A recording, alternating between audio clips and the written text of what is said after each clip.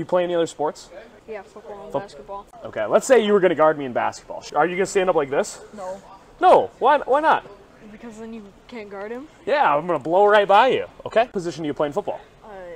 A tackle. Tackle. Okay, sweet. So you start in like kind of a three-point stance, or how do you start? Okay, that three-point stance, right? You're pretty athletic down here, right? Yeah. Because then you can jump off the line. What if you just started like this?